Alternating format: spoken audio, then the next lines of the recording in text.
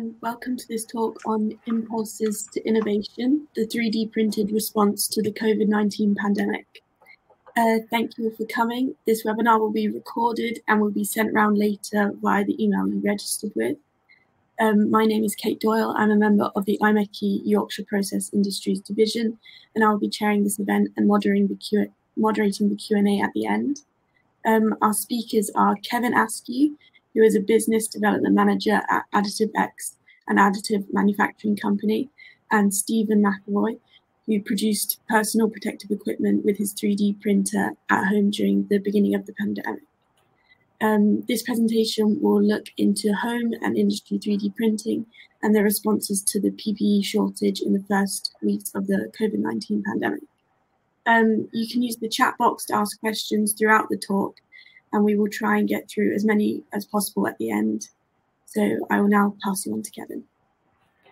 Good morning, everyone. I will just share my screen now and we'll kick off the event.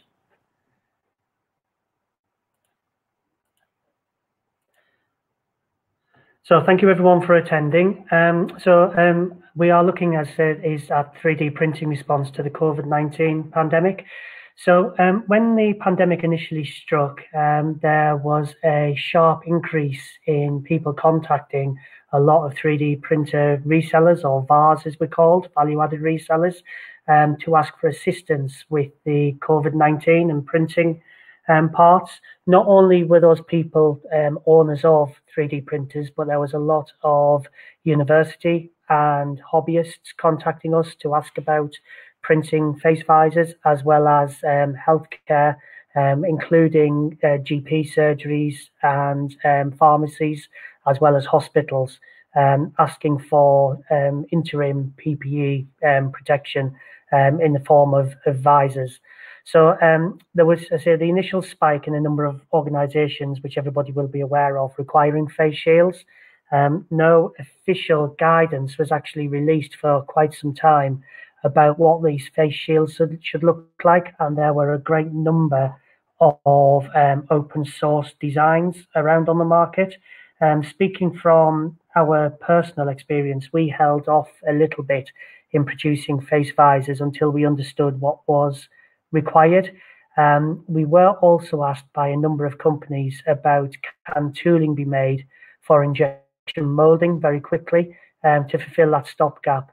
But 3D printing really came into its own in this point to be the number of printers out in the marketplace versus the number of visors or head bands that could be produced really did help a lot of people. It was by no means enough to fulfill the entire PPE requirement, but it was a very good, quick, short turnaround and showed the power of additive manufacturing for being able to get parts out quickly, but also then exposed that, yes, we can't do really large volumes unless we all work together and create a community of people all working in the same direction.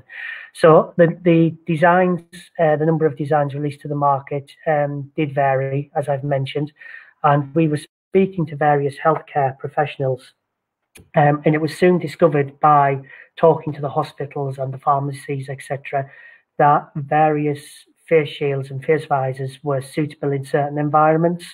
It'll come to no surprise to some people that the less material on the face visors, the quicker they were to print, so the more we could get out to the marketplace. So you will see from the image here, the orange face shield was used in frontline workers for hospitals, etc., which stopped any moisture or droplets from sneezes or coughs going down the front of the visor into the eyes. The other face shields were used on places like reception desks and pharmacies, where there was that little bit of a gap between, let's say, customer or patient and employee. So they offered that bit of further protection and were far quicker to print. And Stephen will run through how he printed his face visors, but we've got a number of machines in-house, and we were printing these across all of our 3D printers in the facilities. You can see just on the screen there some visors that were hanging up in some plastic bags. So when we were printing the visors, we were or the head guards, we were then actually putting on the plastic coating, we were sterilising. We were then putting into plastic bags and sending those out to site, especially if they were for front workers or frontline healthcare workers. So when we were looking at the way we were printing and how many we were printing, we were really led by the suitability of design. As I said, the less material we can use for printing, the quicker they were to print, versus the orange face shields on the other picture, the previous picture, which took a lot longer to print but was safer overall for, let's say, frontline workers. We also started to then look into materials. Were we printing in plastics such as PLA, which tended to be, if they were in a really frontline environment, were one use because they couldn't be sterilized, or were we using materials such as PETG, which then could offer a level of sterilization and could be used again. So again, there was that conversation of, do you start printing 5 visors for one use, or do you start printing one that could be used 5 times? And it was that way up between what the customers wanted, what there was demand was driving, and we tended to go for the one with the cover across the top for the sterilization, so it could be used a few times over. The quantity of face shields required versus the 3D printing capability, as I've already mentioned, there is that trade-off between quantity and speed, but it really led to industrial and community to cooperation. So the sheer amount of 3D printers such as Prusa's and Crealities, so your sub 500, 600 pound printers out on the marketplace, were doing a brilliant job. They were the owners of those machines were buying plastics or having plastics donated or setting up funding streams, and they were getting materials and printing off vast numbers of face shields. So as mentioned, it wasn't ever going to compete with injection molding. We can't do the sheer numbers that they can, but our time frame from request to actually being mobilized was very, very quick. It was a really nice kind of feel, although as awful as the pandemic was, it really did show how communities and industry can work together and cooperate in order to get these face shields out to the people that were requiring them. So as well as face shields, which was the kind of high level PPE discussed on the news and in various other sectors, there were a number of other COVID-19 related products that were 3D printed, and I'll touch upon those in a moment or two. But also we then started to look at the recycling of materials. Again, I'll come on to this, but the University of Hull with the Aurora Centre, the AURA Centre, were becoming a 3D printing recycling hub. And we joined forces with them a little bit in terms of looking how this could be done, because we'd worked on a previous project recycling filaments. So that was recycling 3D prints that had already been printed, re-chipping them, repelletizing, and then extruding back into filaments. So there were a number of closed loop recycling projects on the go, and this again fed into that on the back end. So considerations that we were looking at were the recycling of waste materials, as well as what we were using to print up front for one use and sterilization. The plastic use and recyclability was high on a number of companies' agendas. So although a lot of people were crying out for face shields, a number of people were saying, what happens when my one use face shield is finished? What do I do with it? And that really depended on the type of plastic we were printing in and the type of environment it was being used in. I don't know if we were a little bit more cautious with being a commercial entity. We were unsure if there was any comeback in any way, shape or form. So we were being careful about, is it being used in high COVID, areas of high COVID levels, which means it would have to be disposed of in clinical waste. Was it being used where the owner could take it home or could wash it at work very easily and reuse it, as I said, in places like the receptionist in doctor's surgery, or if you had a screen up at a pharmacist but still required an extra bit of protection, then this meant that there was different different masks and different materials for different purposes. So as I've mentioned, the Aura Centre at the University of Hull became a national hub for 3D printed waste. And you can see there that they are working with 3D crowd communities, gathering in plastics, washing those plastics, re-chipping or melting those plastics, and then producing their own filament, which I believe they are printing with at the moment, just to try and stop the sheer amount of one-use plastics going into landfill. So where else has 3D printing been used in the pandemic? So there was a big rise in a material called copper 3D, and they produce a plastic which has copper infused into it. So biologically very good for viruses to die on it quite quickly, because I'm sure most people are aware the coronavirus doesn't live very long on copper, whereas it lives a couple of days on other surfaces. So this copper 3D company, we were printing in that material for things like door handles, door openers, and also there were a lot of people who were wanting personalized door openers. So you can see on the image with the little hook on the screen, we were sending a number of these out that had been printed on powder machines, where people literally were just hooking them to their key rings and were then opening various doors with them. And there were, again, a number of designs of these parts. Some were very specific to different companies. Others were multi-use, so could open or could fit multiple door handles in order for people to not have to touch that particular surface.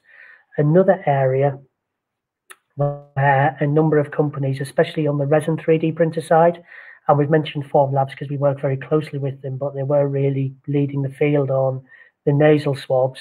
So they were producing 324 nasal swabs in 11 hours, so approximately 650 a day from a single printer.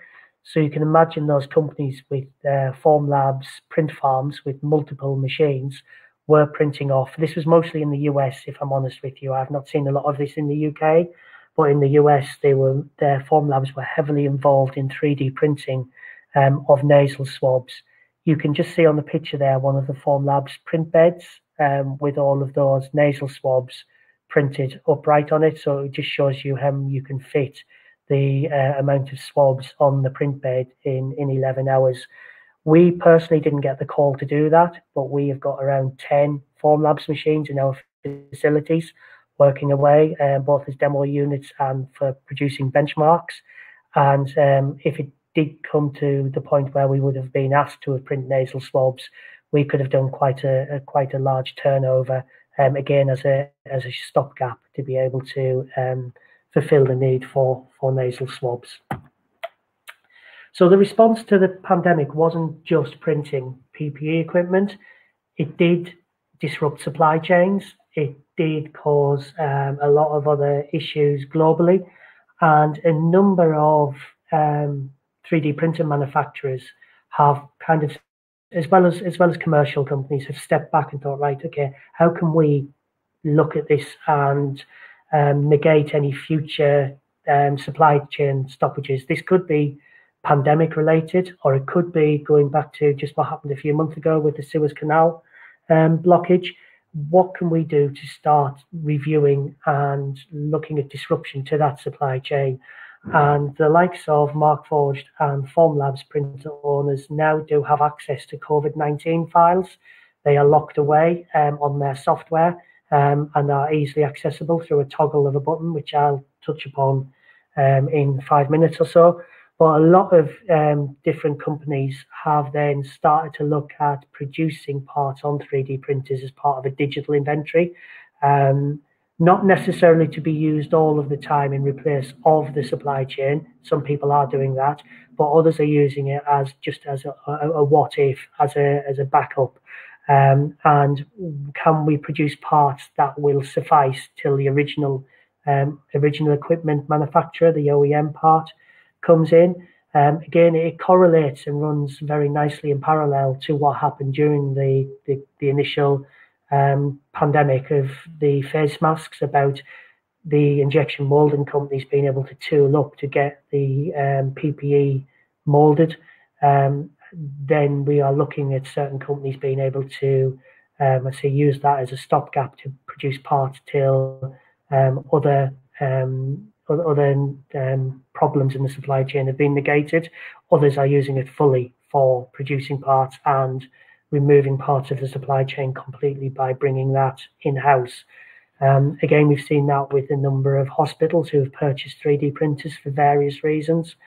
Some of that being they have got them ready there to produce parts for their staff in future, should there be another outbreak and they require very quick access to printed parts. So I was saying these files are still available on certain platforms. So this is an example of the Markforged IGA platform. So you will see we've got there the library of parts that we can print. So that is the digital inventory.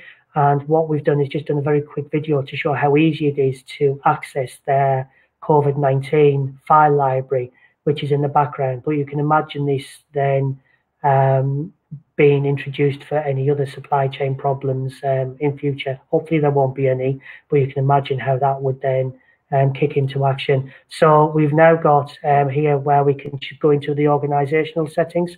We can toggle on include COVID-19 library in the tab. We go back to our library, and now we've got our COVID, sorry for the background noise, we've got a COVID-19 library there, and you can then start to see that the file will build and it's ready for printing there now.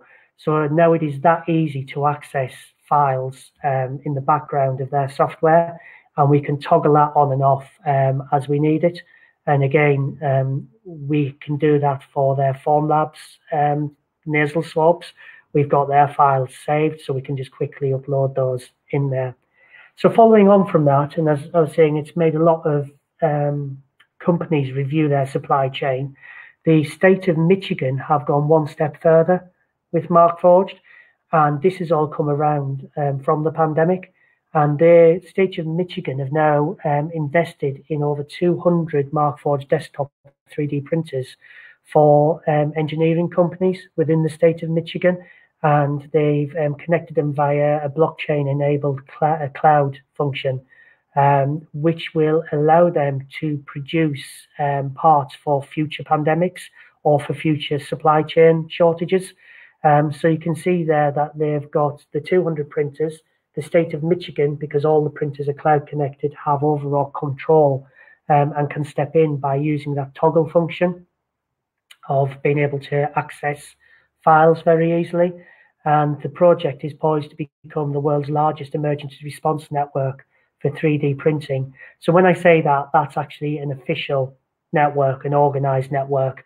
What I was saying earlier is the community network from the people who had 3D printers at home is huge and really did a great job during the initial stages of the pandemic.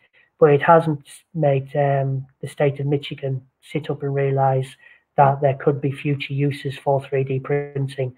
It could well step in as a short-term supply chain, covering supply chains to cover resiliency and give flexibility. And those manufacturers that are participating in that Diamond project, as it's called, are able to use the 3D printers for their day-to-day operations, with the overriding knowledge or agreement that the state of Michigan could step in and commandeer their printers at any time in order to negate any future supply chains. So that's my presentation. Happy to answer any questions at the end. I will now pass you over to Stephen. Just my email address is there if anybody would like to make contact. And I'll now stop my screen share and pass you over to Stephen. Thank you very much. Thank you, Kevin. That was very informative. I will just get my screen sharing set up.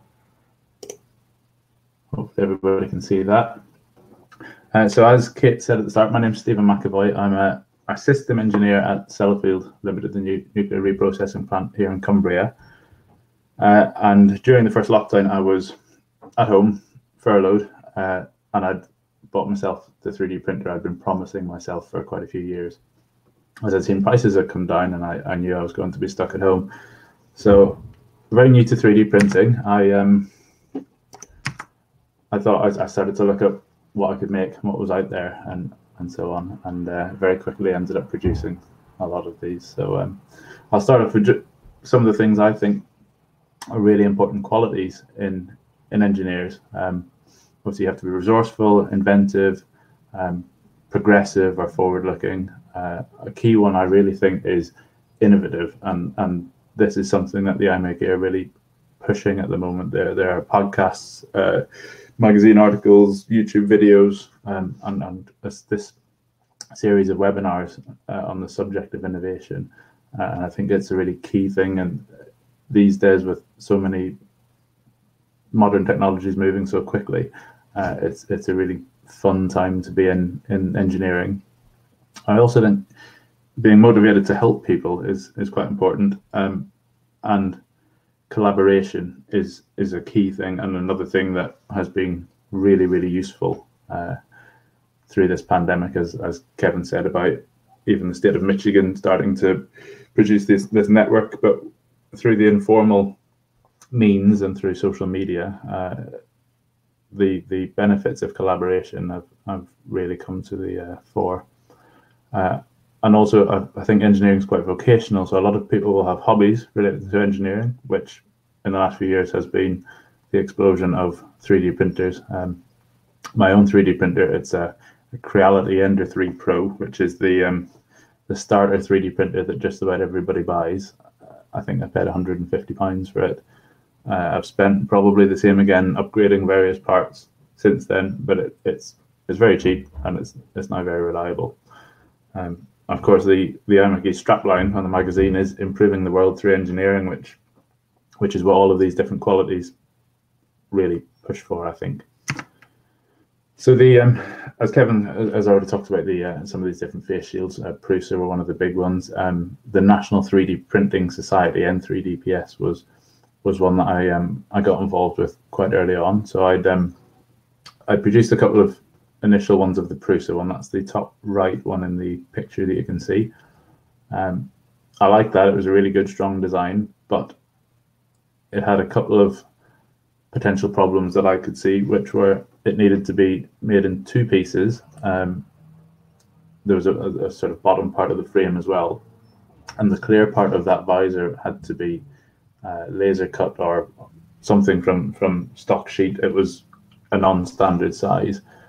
So I then started to see some of these other much leaner designs which could make use of a standard A4 clear sheet, which are readily available as binder covers or that sort of thing. You can get 100 pack of them for £10. So I started to produce some of these for the National 3D Printing Society. It was a really good scheme. They had some really clever people running it. They were getting lots of printers on board, and things were moving very quickly. There were a few design changes early on, so everybody got printing in earnest. But it became a thing that the once they had their lines of delivery and logistics and everything sorted, there was a minimum order quantity of 200 frames to make it worth their while. So you could fill a box with 200, they'd send it off. At my current rate of production, that was going to take 2 weeks before any of these shields that I was printing would even leave my spare room, and potentially it could be another week before they'd be worn by anybody. So I thought, whilst I'm producing them, I will put a little post on my local Facebook group to see if I can offer any out locally and get them out a bit sooner. And the response was, I think the best word to describe it is explosive. I could not keep up with the number of messages I was getting. So it very quickly turned into a local mission. I started producing them. I realized how much it was going to start costing.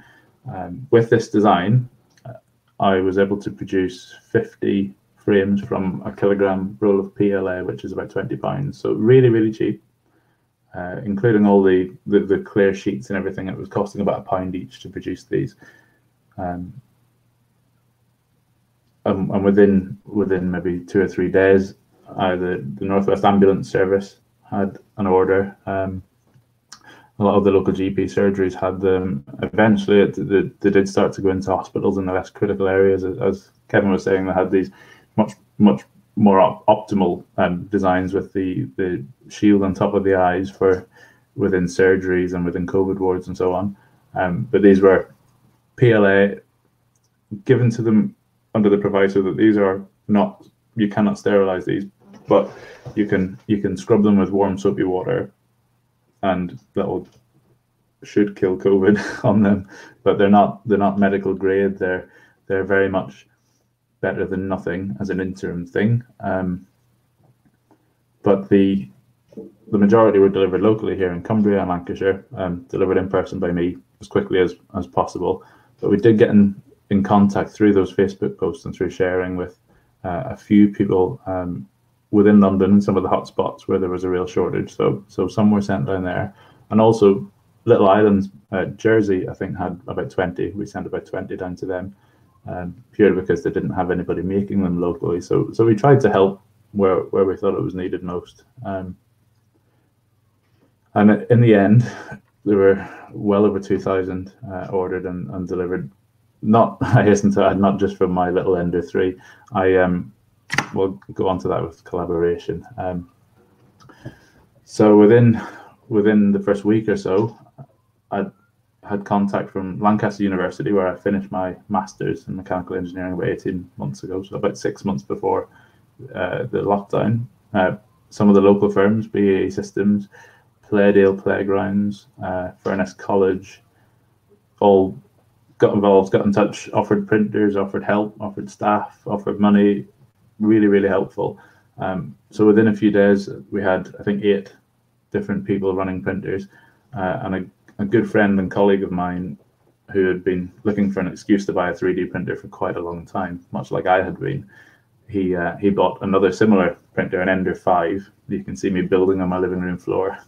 As soon as that arrived, he loaned it to me for those few weeks, just as long as it was needed, really. So within a week or so, I was coordinating and producing, I think it was about 150 a day or thereabouts, with optimization and sharing all these designs and collecting and distributing and so on. But collaboration was crucial. I could have helped some local GP surgeries on my own, but in terms of producing some of those bigger orders, you can see quite a stack of them there on one of my collaborators' kitchen tables. Some of those guys were able to produce silly amounts compared to my little Creality. But these hobby printers at 100, 200, 300 pounds each have come on so much in recent years that they're producing stuff reliably, producing consistent, good quality. Not to the same standard, obviously, as what the likes of Additive-X can produce, and certainly not producing parts for ventilators or any high-spec stuff like that. But for this job, as not the optimal solution, but better than nothing, they were a lifesaver. I don't think that's too much of a stretch to say that. And then through the Lancaster University network, I was also contacted by people from as far afield as Australia that had seen press releases about what was going on. I wanted to get involved and wanted to sort of know about what files we were using, what the difficulties were, any feedback, what printers to use, what settings. And this was all stuff that was so easy to share via email, send files across, and help get people started elsewhere. It was a really, really good collaborative effort. So I sort of talk about why this did work, because it was a very different approach to how these larger companies, such as Additive-X, have had to do it.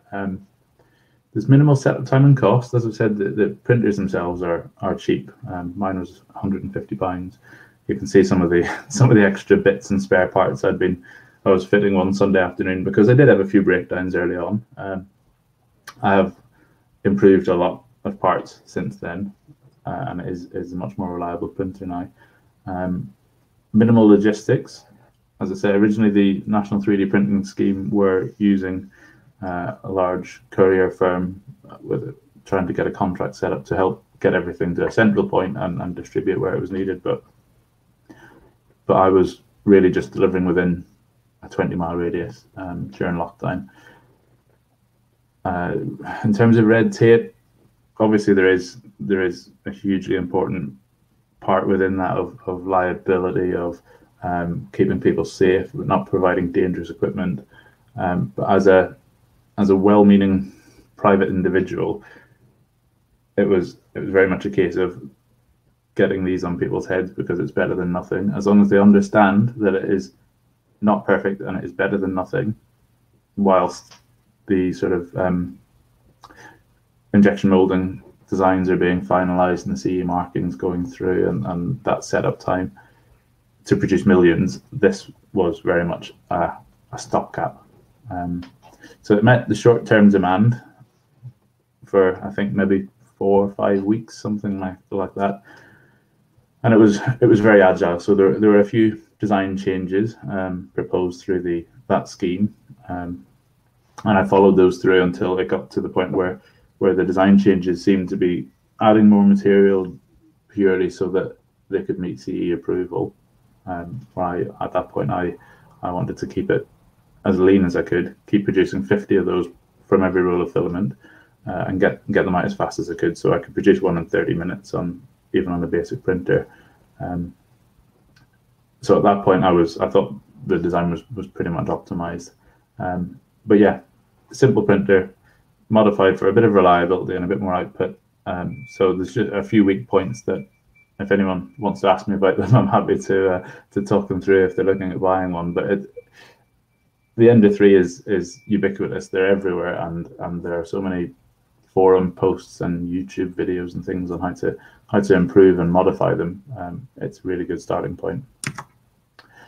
So that is, in a nutshell, my presentation. It was quite short, but I'm happy to take any questions. I will just make a point that the next webinar in this series, Impulses to Innovation, is on the 15th of October, and that is Michael Bradley, who will be talking about some air hoods, which are quite an innovative thing through this last lockdown. And we have another date which will be confirmed shortly, which will be in November this year.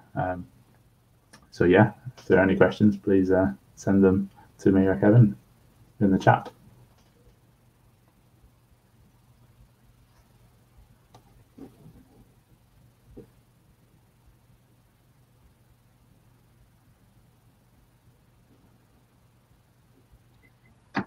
Thank you for that, Stephen. We have a first question. Did you receive any funding for materials?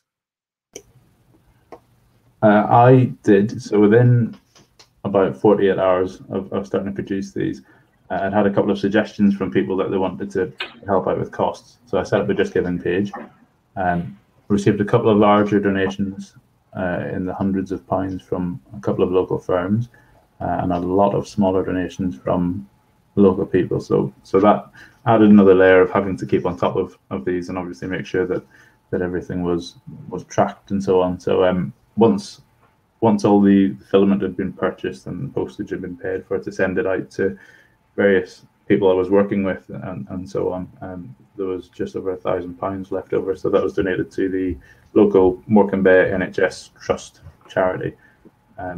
I'm not sure how Additive-X funded theirs, and I'll pass over to Kevin for that. But yeah, I had a sort of crowdfunded, I suppose, the modern way of doing it. So we were on the flip side of that, Stephen, if I'm honest with you. So no, we didn't receive any funding, but we did assist others. So we provided free of charge materials in a lot of cases to people that were asking, and the masks that we printed using the materials were obviously free of charge as well. So yeah, we weren't charging for anything, if you like, that was specifically COVID related for people that we knew that were printing face masks. We did donate a lot, and so the face masks we printed were all donated free of charge as well.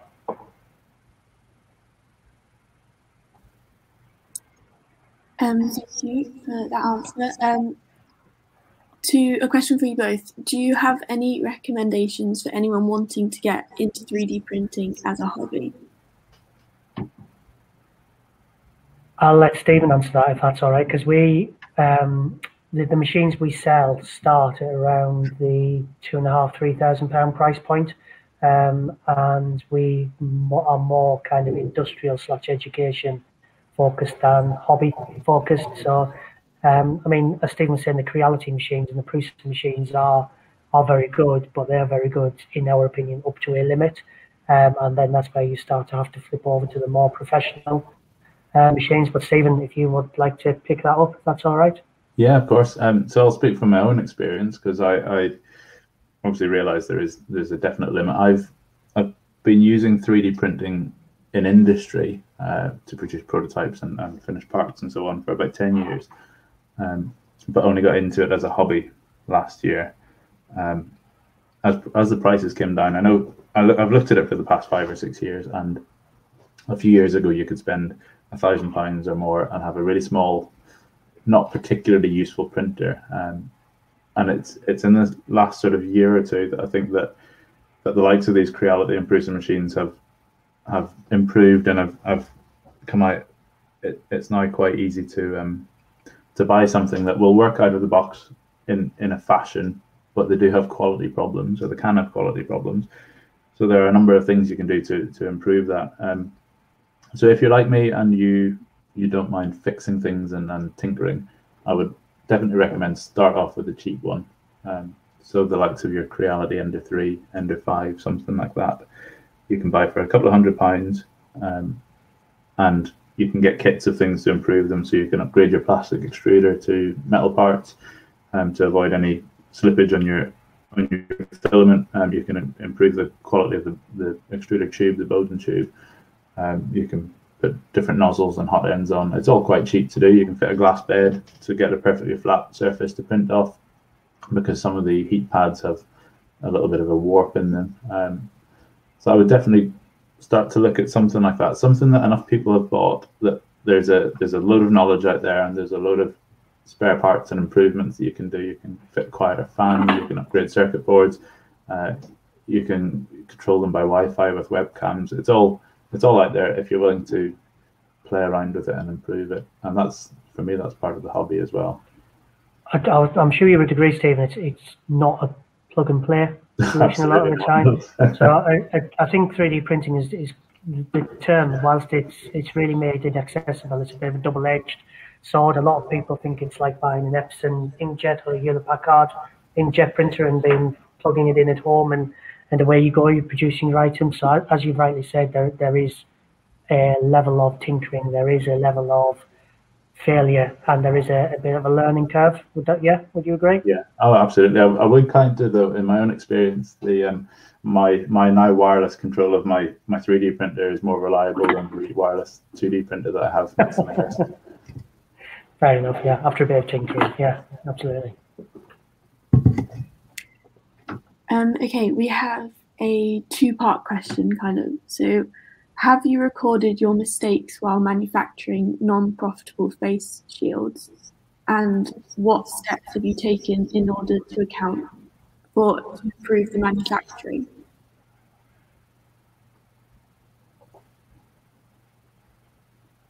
So we didn't record any mistakes, if I'm honest with you.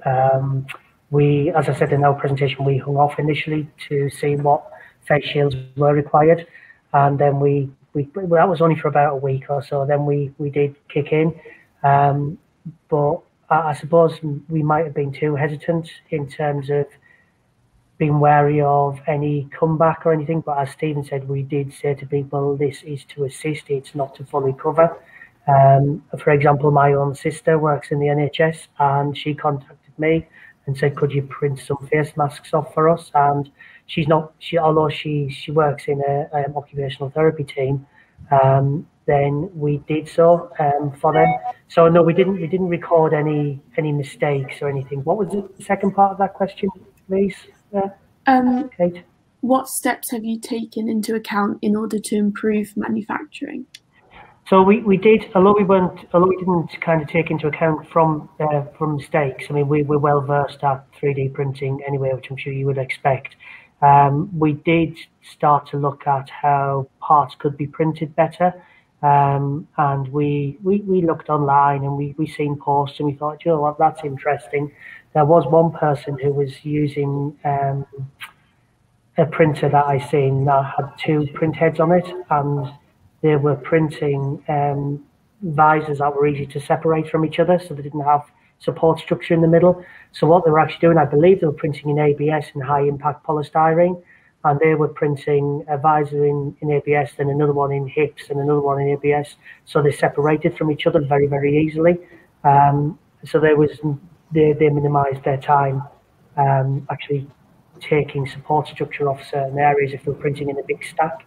Other people were getting around that by the type of visor they were printing anyway.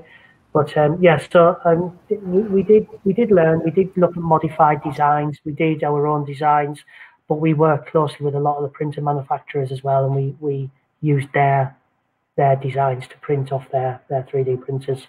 I don't know if you've got anything to add to that, Stephen.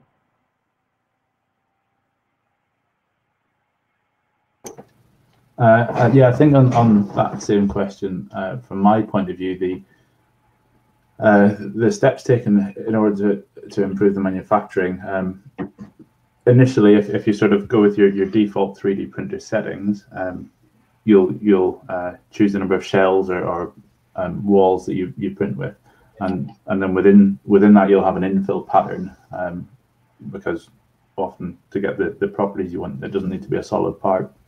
But if you try to produce a solid part, the printer spends a lot of time zigzagging and rastering and so on. So one of the first things that I read about to improve that was to produce a solid part, but purely by producing lines. So the printer is working in straight, smooth lines all the time, which was the biggest thing to reduce time spent printing these frames, but also reduce wear and tear on the machine as well. It's not hammering backwards and forwards and stopping and starting all the time.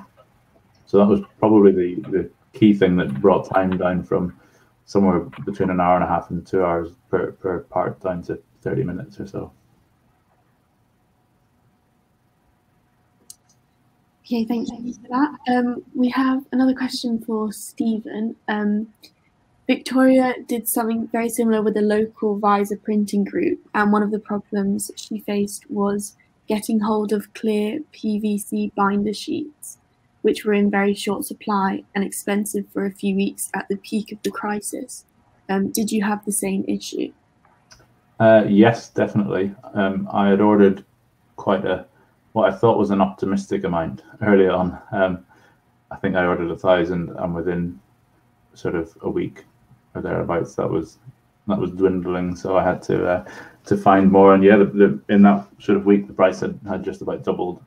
I did manage to get some when I needed them, but I was also in contact with Sellafield, my employer. They have an innovation centre that was working on a similar design and had a contract with Canon for all the photocopying and so on within the company, and they were providing them with a lot of clear sheets. So I had that as a backup if it was needed, but I did manage to get a supply as much as I needed. I probably still have a couple of dozen sheets somewhere, but yeah, that was a difficulty. Getting the filament was quite tricky at times as well. A lot of places where I might have ordered 5 rolls and got everything dialed in quite nicely with that material, and then the next time you go to put an order and you couldn't get that material anymore, and it was a little bit of a difficulty. So yeah, definitely the speed of the uptake of this was a bit of a shock to the supply chain. And of course, at that time, trying to get any stuff like that from the likes of China, it was not happening either. So yeah, definitely difficulty, but managed to not dry up the supply completely.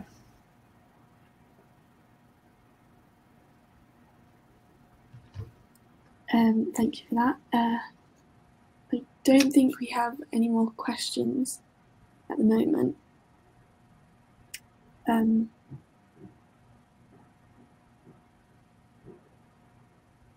So yeah, if that's all the questions, then thank you everyone for coming to the talk.